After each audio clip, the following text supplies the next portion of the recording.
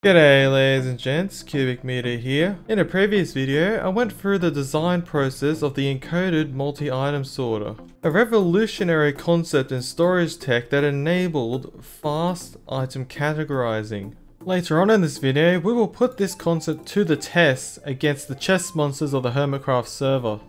But first, the basic principle is that you would assign items to categories by putting them inside of a chest like this. Then, if you input a shulker box that has this item in the first accessible slot, like this, that shulker box will have that item taken out, sorted into the right category, and then that shulker box will appear in a hopper corresponding to that category. One of the uses for this technology is to make a multi-item sorter where you can assign items to category, like these golden apples, then input them inside of a shulker box like so, and this shulker box will be sorted into the slice corresponding to where that golden apple was in those chests. Then the shulker box is placed down, unloaded, and stored inside of one of these storage slices. So we should see, there we go, we've got our golden apples coming through into here. However, a much more powerful use case is the parallel entity item sorter from How to Build the Ultimate Storage. By using our categories in a way which ensures that each item type only has a single category that is assigned to, when I input shulker boxes of two different items, like these redstone blocks and pistons, these boxes can be sorted into separate categories and then unloaded simultaneously in parallel.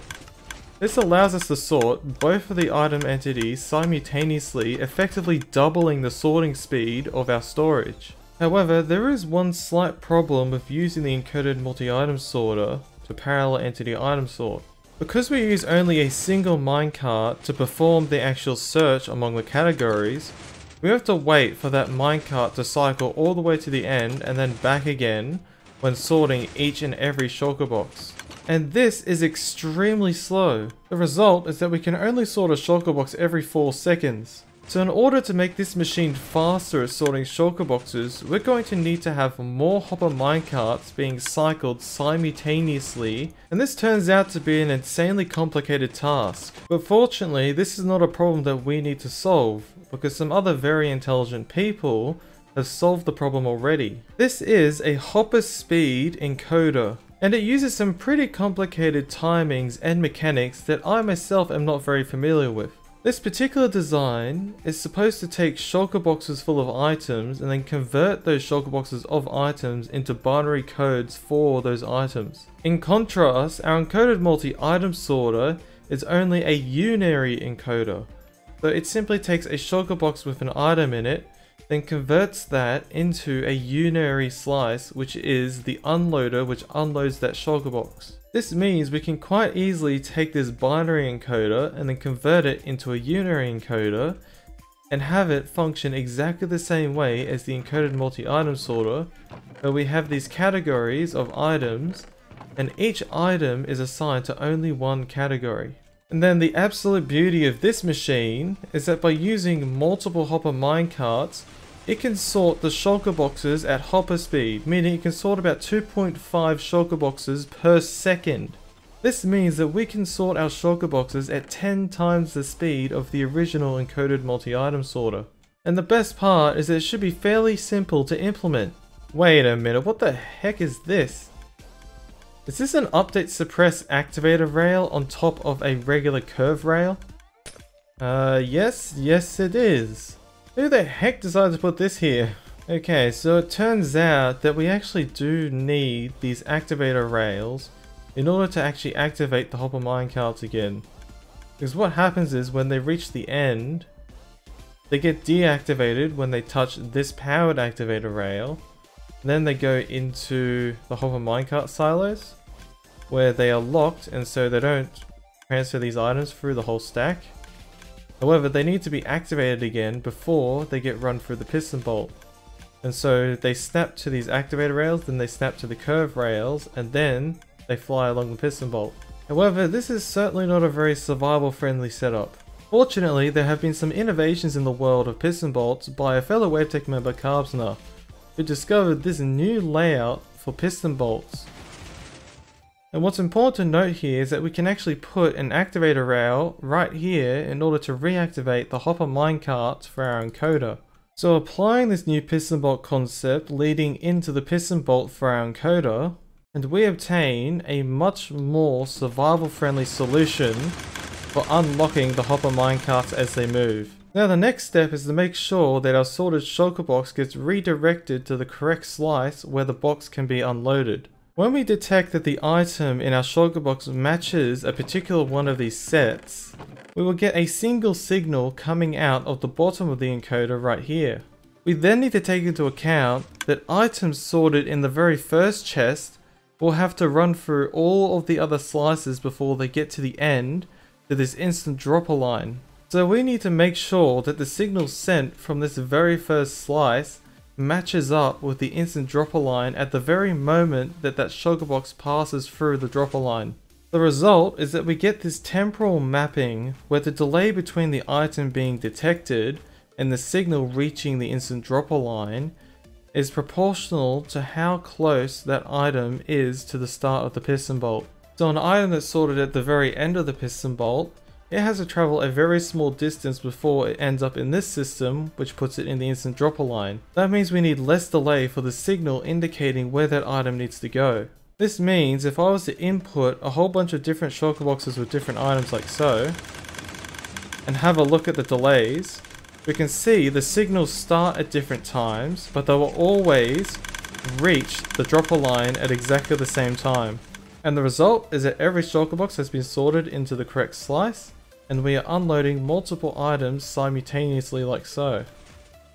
This finally brings us to the brand new Hopper Speed encoded parallel entity item sorter.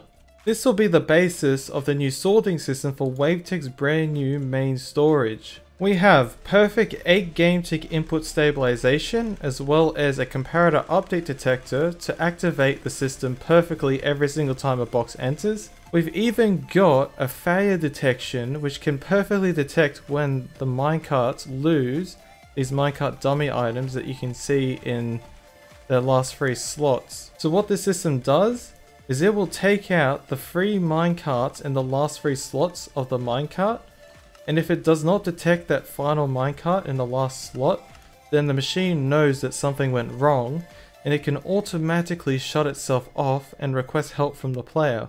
So if I go ahead and remove a single minecart from here, this indicates that this minecart must have failed to either pick up the item or the shulker box, and as a result, the system down there has now taken out an extra minecart from here. So if I untick freeze, we will immediately detect there's something wrong and then shut off the system and sound the alarm. Now the player can go ahead and check if there's anything wrong with the item sets. The best part is that we fully unload the minecarts, then fill them up again, and then remake the dummy items in the last 3 slots, meaning that our minecarts are all automatically fixed even though it sounded the alarm. And if no problems are found, the player can just hit this button and restart the machine.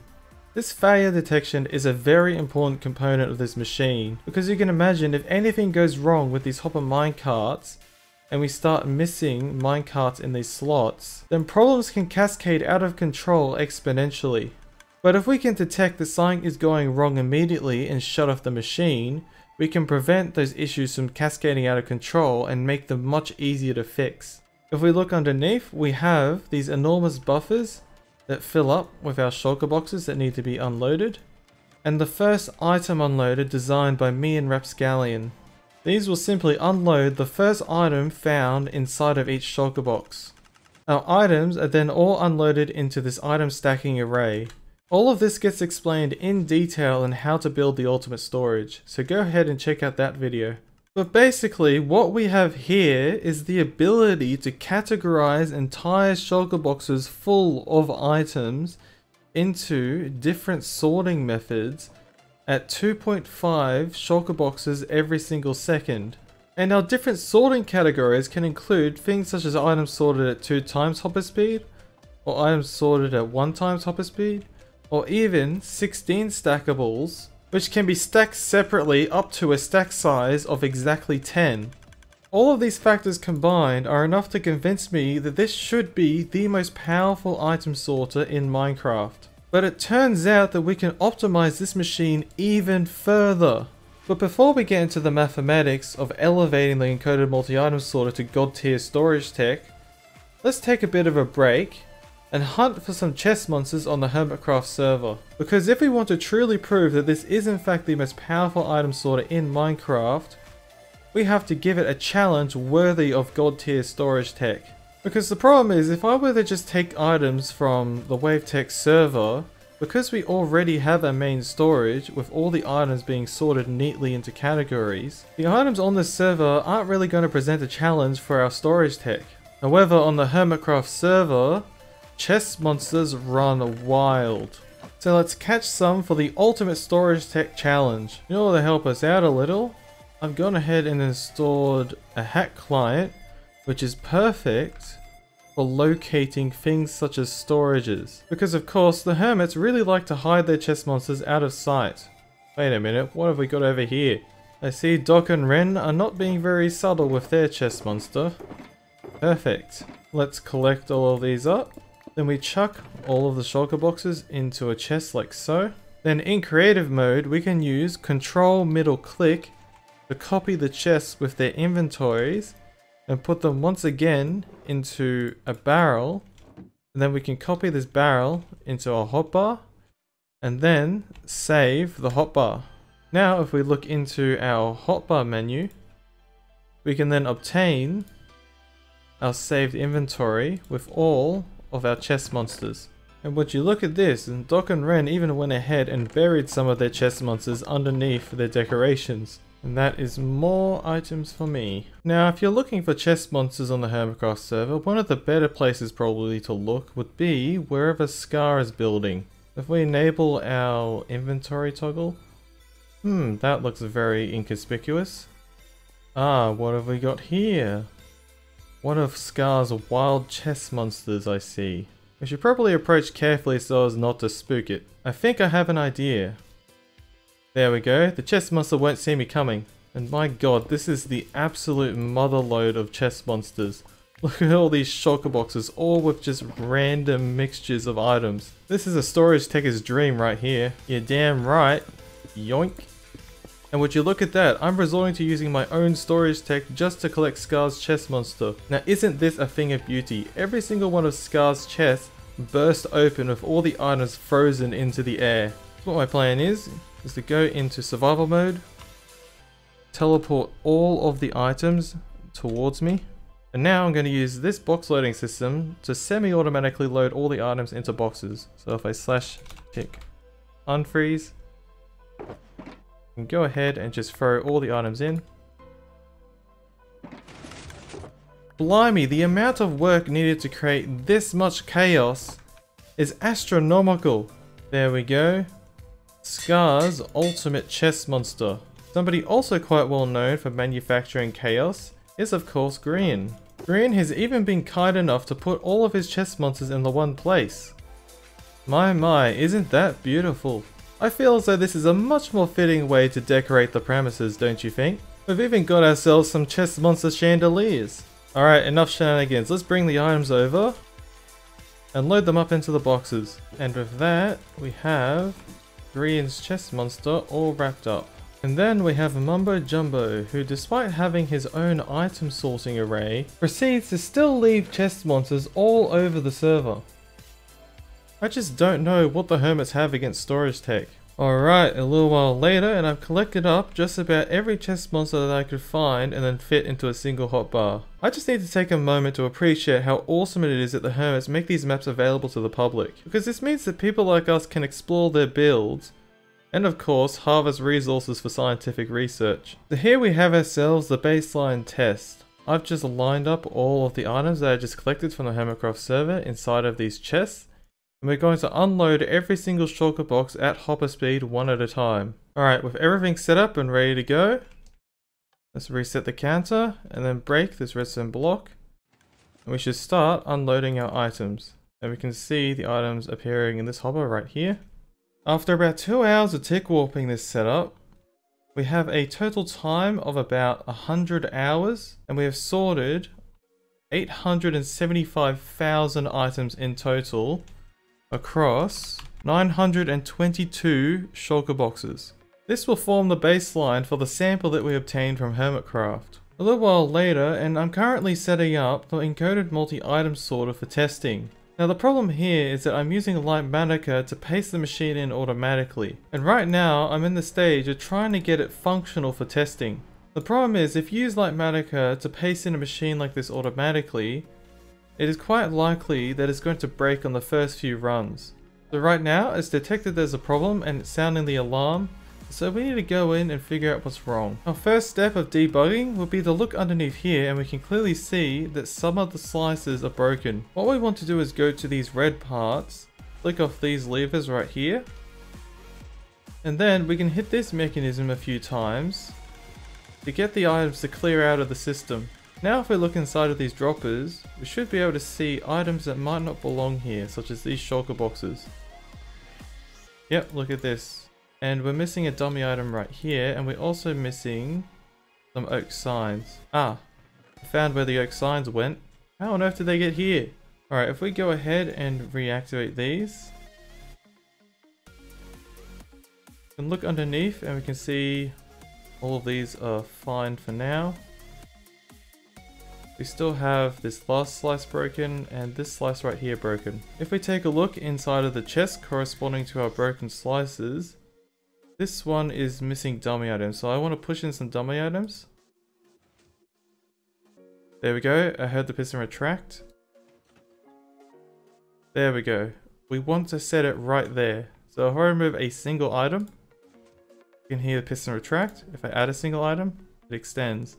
That has effectively fixed that slice. If we go to the next busted slice and have a look inside of the chest for it, we can see that we're missing some pointed dripstone right here. If I go ahead and replace that like so, you can hear the piston extend. And now we have fixed that slice. Looking through these droppers, we should also expect to find some rubbish that doesn't actually belong here. So these are items that probably came out of the shulker boxes that were being sorted, especially given that they're not ending up in the correct slices. And after scratching my head for ages trying to figure out why this simply won't work after pasting, I finally realized I forgot to put the 3 dummy items in each one of these droppers. If Masa, the creator of Litematica, is listening, please enable server-side support for pasting inventories. Alright, now that we finally have that fixed, when I input a box, like so, we should see the filter activate and then reset. Perfect. And our item should drop right into the correct slice, like so. Perfect. And just to verify that my pain is finally over, let's input a slightly larger set of boxes. And hopefully this works now. Oh, that doesn't sound good. God damn it. I forgot that the 16 stackables needs to substitute a 16 stackable dummy item. I've got the 16 stackable dummy item inside of this dropper. Hopefully now it will work properly. So if we go ahead and restart, we'll start sorting boxes again. Looks like it's working properly again. Alright, it's finally sorted that little sample that I put in without any hiccups. And so now I'm confident that we can go to our very first test. What I've got here is the item layout in the encoded multi-item sorter from How to Build the Ultimate Storage. Later on, when we get into the mathematics of how this item layout works, we'll see that this particular item layout is very suboptimal for our item sorting. But first, I want to run a test with this layout to compare with the more optimal solution we come up with later on. So if I go ahead and hit this button, I just reset the counter for my alter count, Mr. Meter. Here we have the massive sample that we collected from the Hermitcraft server. We've restarted all the counters, and now we can start the sorting input. There we go, now we're sorting the shulker boxes. Finally, after about an hour of tick warp in the new encoded multi-item sorter, we can see that it took roughly 12 hours to sort those items. So already we're sorting items about 10 times faster than the baseline. But as I've been alluding to, it may even be possible to push this even further. But to understand how, let us look at a simple example. Let us say that these colors of concrete are the only items that I want to sort and store inside of my storage. And my item sorter has 2 shulker box unloaders which can run independently. What the encoded multi-item sorter does is that it has chests filled with items which say that if a shulker box contains that item, then that shulker box will be unloaded in the corresponding shulker box unloader every single time. So what the encoded multi-item sorter does is it finds the first item that it can access, which in this case is this orange concrete. It takes out a single one of that item, checks to see which one of these chests contains that item, which is this one. And so now it will place down this shulker box inside of this shulker box unloader, and it will only remove the orange concrete. Once the orange concrete has been removed, it will then go to the next item, which is the magenta concrete. We take out a sample of that item, check to see which slice that item is assigned to, which is this one right here. Then we remove all the magenta concrete.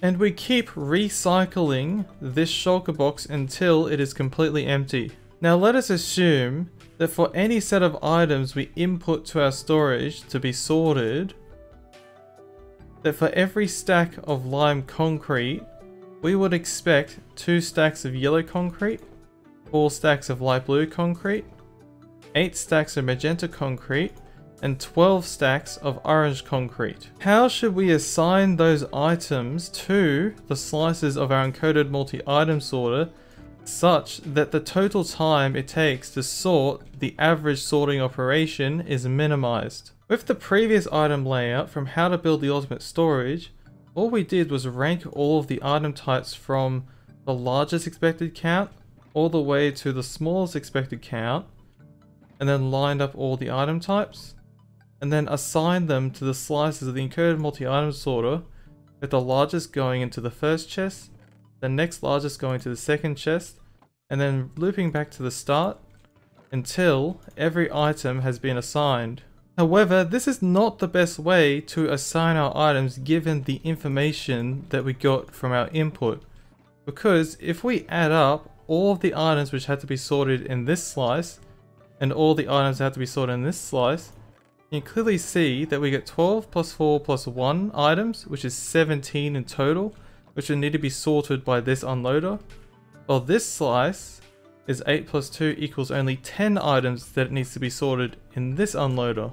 That means that this unloader on this side will take almost twice as long to sort the items assigned to its item set than the items assigned to this unloader. So is there a better way to assign the items such that both of these unloaders get approximately the same amount of items for the sorting operation that we expect? It turns out that this problem has a name. This problem is called multi-way number partitioning. And there are a few complicated ways to actually solve this problem.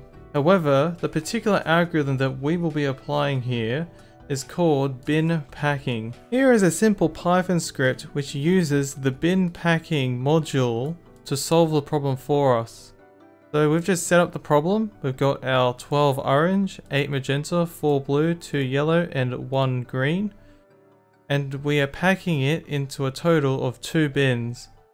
So if I run this program, we will now see the optimal way to pack our items is now orange with yellow, then magenta, blue, and green together in the other chest. And if we look at the result, we have our 12 plus 2 equals 14 in this slice. Then we have 8 plus 4 plus 1 gives 15 in the other slice. As you can clearly see, this new assignment is much more efficient because we have drastically reduced the sorting time of this slice whilst also increasing the sorting time of this slice to bring the overall sorting time down. So there is the basic principle of how we're going to improve the encoded multi-item sorter even further. But then the question is, how can you even figure out what you expect to sort in any given sorting operation. Once again, we turn to Skyrising's trusty inventory scanner, which automatically scans an entire Minecraft world and provides a total item count for every single item that it encounters. This particular spreadsheet breaks down all the items found in each inventory that is found on the Hermitcraft Season 8 world download. So you can clearly see you can have multiple entries of the same item like obsidian. This is actually the obsidian stored in Dockham77's obsidian farm. And you can see that it's clearly stored inside of full shulker boxes because we get exactly 1728 obsidian in every single one of these entries. So what we have in this list is the location, which indicates a physical inventory placed down in the world, and then the sublocation is a shulker box inside of that inventory which contains an item such as our obsidian in this particular case. However, when we want to consider the items that we actually want to sort in our item sorter, we don't want to include things that are already sorted into bulk such as this obsidian. So what I went and did was make a program that would scan the entire spreadsheet and delete any entries which happen to be a multiple of exactly 1728. This would effectively remove any instance of full shulker boxes inside of some sort of bulk storage. The result is a much more accurate representation of the items we might expect in our item sorter along with their effective quantities. We can then load these lists into this Python program made up by my good friend Punchster to automatically produce all of our chest partitions. And then with a little bit of help from Phrygian Storage Tech Aid, we already have all of our partitions now in the form of chests inside of a Minecraft world. So in theory, I should be able to drop this new encoding into the encoded multi-item sorter and get even better results. Now we can transfer our brand new item set over to the test server.